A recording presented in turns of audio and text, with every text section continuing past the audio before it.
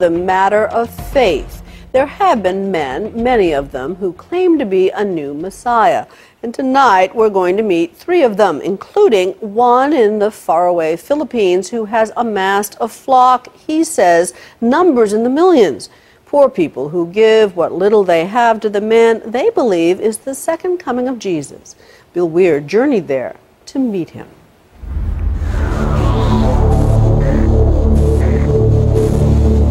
Throughout the Bible, prophets, angels, and Jesus himself all promised that the Son of God would return to create heaven on earth. And throughout the ages, billions of Christians have wondered, when? But what if the second coming is here, now? There are a number of would-be messiahs who claim exactly that, and few are more physically convincing than a former Russian traffic cop named Sergei Torop. In the woods of rural Siberia, he is known as Vissarion, the teacher, and around 5,000 disciples live around him, growing their own food and feasting on his every word. My whole body was trembling. The trembling is not coming again. Well, it's very emotional to me. Meanwhile, in London, David Shaler says he is the true Lord of Lords, but unlike Vissarion, no one believes him. That doesn't bother me because I was chosen by God.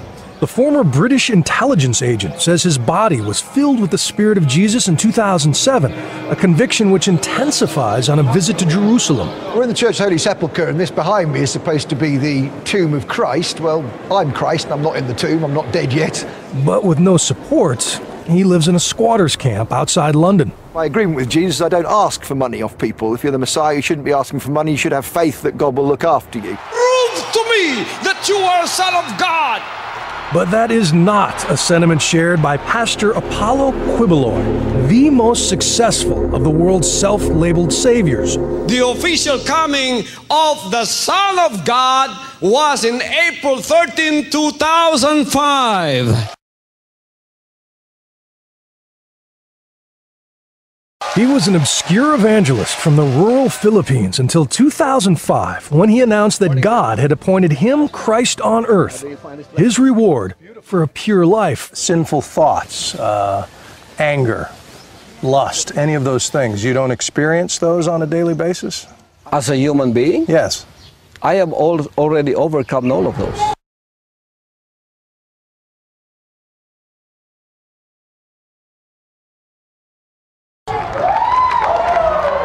There is no apocalypse in Quiboloy's message, no rapture or final judgment.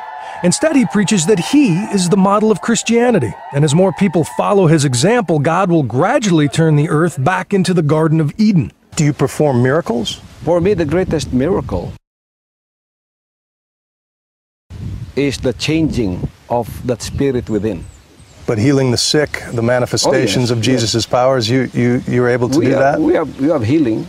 You are healing and miracles happening.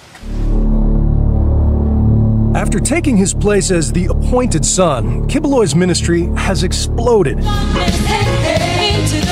claims to reach 6 million followers with his satellite TV network, numerous publications, private jet, and personal helicopter. All the better to avoid the bumpy road and impoverished villages that lead to the walled compound he calls the Kingdom of Jesus Christ. Here is his 5-bedroom home, surrounded by manicured gardens of imported grass. So this is your Garden of Eden? This is what we call the Garden of Eden restored.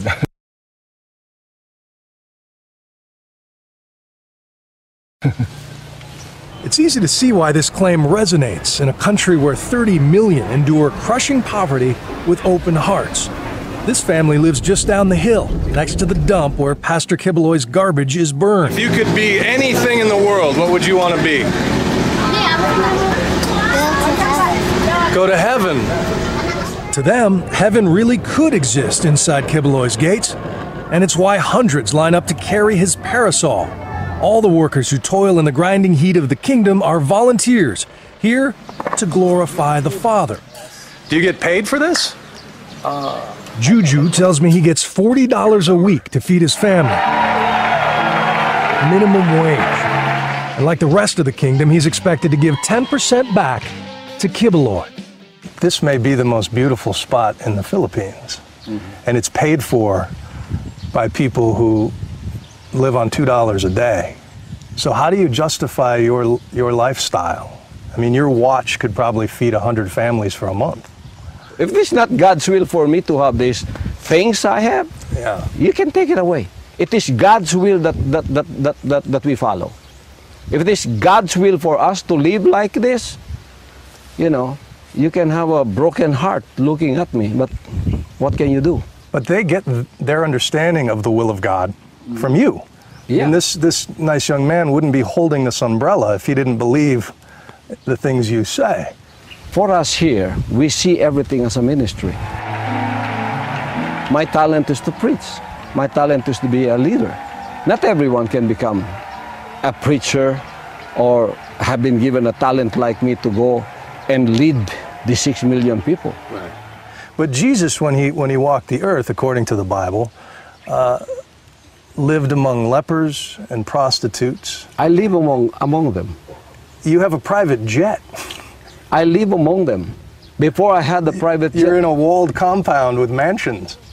Before this, I lived among these people. Like, for example, that jet that you're talking about. Do you know that in 1983, I had a revelation of that jet? That the Lord is going to give me that. Yeah? It is Him who gave me that. If it is not His will, how can I afford that? Well, Kibuloy has been accused of kidnapping and brainwashing by the parents of at least one of his followers, but he was never charged. He insists that anyone is free to leave his flock and seal their fate for eternity. Will they go to hell? It's up to them. They know that. So that's your will, you know. If you want to go to hell, no one will stop you. If you want to go to heaven and follow this way, no one will stop you too. Come work with you. Yeah. There are three possibilities here. You are either the Son of God, or you're delusional, or you're a very successful con man.